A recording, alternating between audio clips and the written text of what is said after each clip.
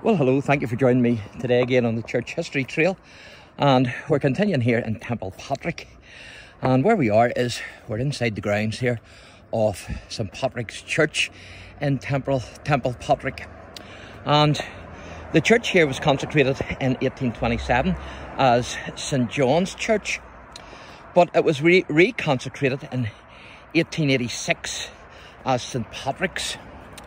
And I want to show you the grave of a Presbyterian elder who's buried here, and also the rector of the church, he was a rector here for 29 years of the parish church.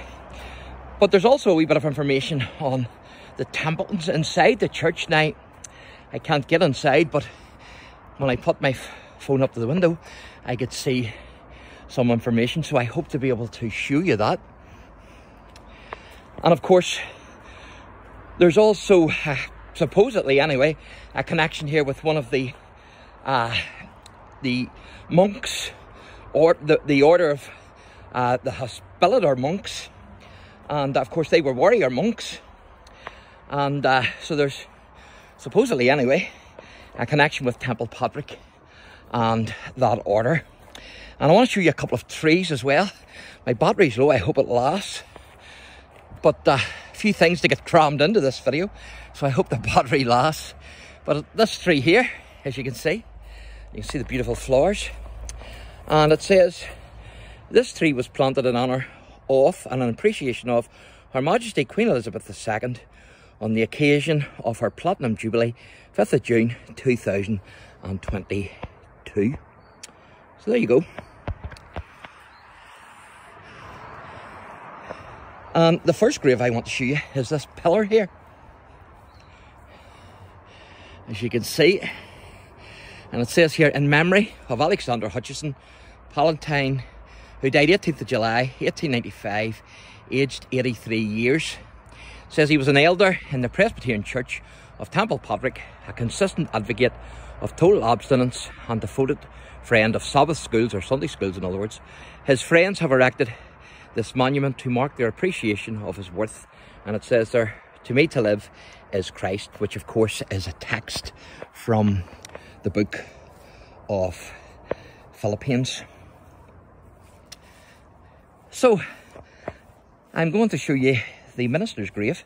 Some of it's very hard to make out, but you can make out some of it as well, so we will read what we can, and perhaps you'll be able to see on the video more than I can see with the naked eye.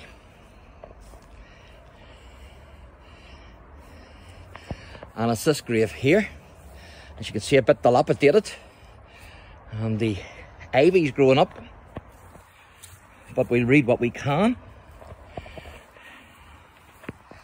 And it says here, something Chichester McCartney, and for 29 years he was the rector of this parish. It says something about Belfast,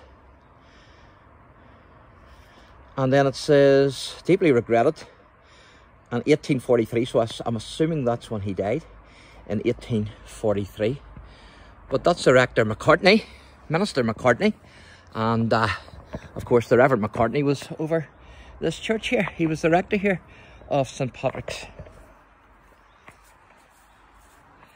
Of course it would have been St John's in his day, because it wasn't changed until 1886.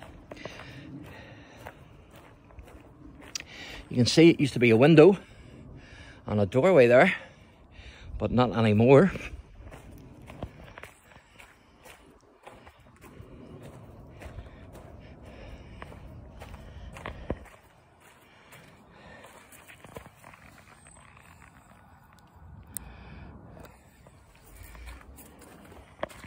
So I'm going to let you see through this window, because this is where the board is. Hopefully you'll be able to read this. Hopefully I will too. That looks pretty good. I can't read it from here, but certainly when I watch the video, I'll have a read of it because it does mention the Templetons. So there you go. I will be able to actually zoom in closer on that when I'm watching it on the video.